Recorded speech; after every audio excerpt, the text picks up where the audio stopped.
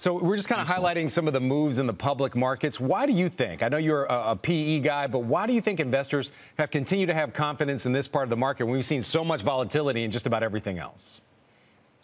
Well, look, I think the general world sentiment is that broadband is highly essential, right? And the need for faster and more ubiquity around broadband, it just hasn't slowed at all. In addition, I think there's a lot of regulatory support for the expansion of broadband, certainly in the United States and really all over the world.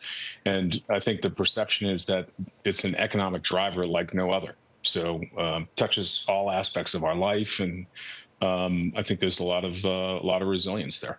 So we got results from Microsoft and Meta especially really boosting its CapEx guidance. A lot of that money is going to be spent on data centers. Data centers are an important part of your business. We were getting some conflicting reports after DeepSeek that maybe companies were pulling back on data center spending. It seems like we've kind of settled that with these two reports today. But give us a sense. When you're talking about data center investments with people, where do they want to put them? What's the focus? How much money do they want to spend? Are they going to be smaller, more localized? Are they going to be giant ones in the middle of the country? What are you hearing and seeing? Well, it's somewhat all of the above, Frank. I mean, the advent of AI has created this explosion of demand for data centers and compute power. But the drivers of where it makes sense to actually build these data centers has a lot to do with the availability of reliable and high quantity of electricity. So I think there's definitely no slowdown in the demand side of the equation. The real question is, how do you execute on the build-out plans? And again, that's driven a lot by the cost of electricity and its availability and reliability.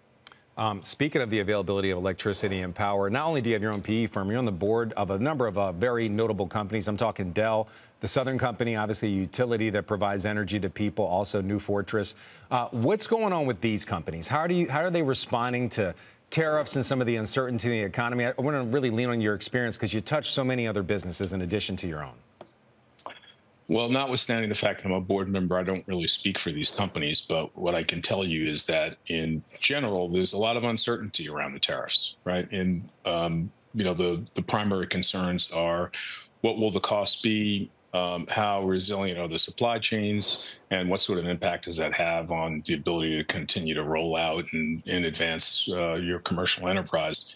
I think all the companies that you've mentioned have to consider what the right path is for them. But I think there's enough focus and experience in this space for all these companies that they're going to make the right decisions and hopefully be able to weather through some of this choppy period. Well, of course, the president marked his first 100 days in office of his second term this week. I just want to kind of get a sense of this administration when it comes to their support for infrastructure. Of course, the previous administration, that infrastructure bill, but they didn't seem to have the same focus on government and corporate partnership. What are you seeing under this administration, at least under these first 100 days?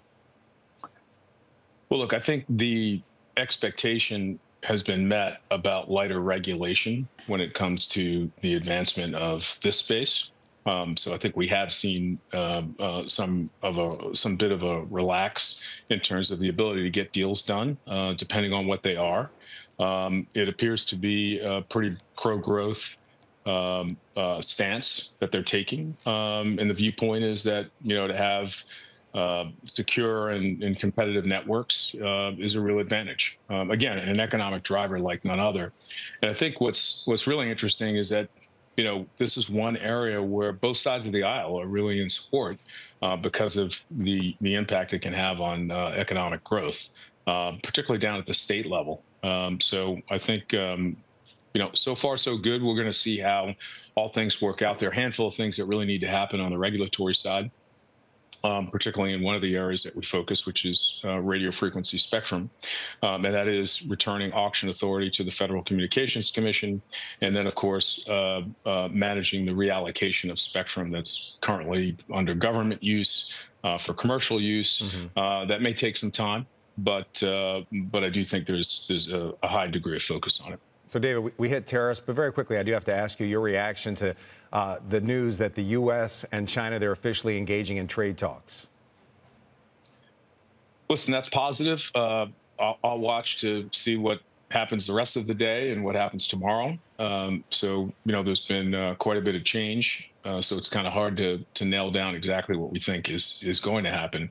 But again, being prepared around managing the costs, managing the supply chain, and therefore what impact it'll have on capital expenditures is really the key focus.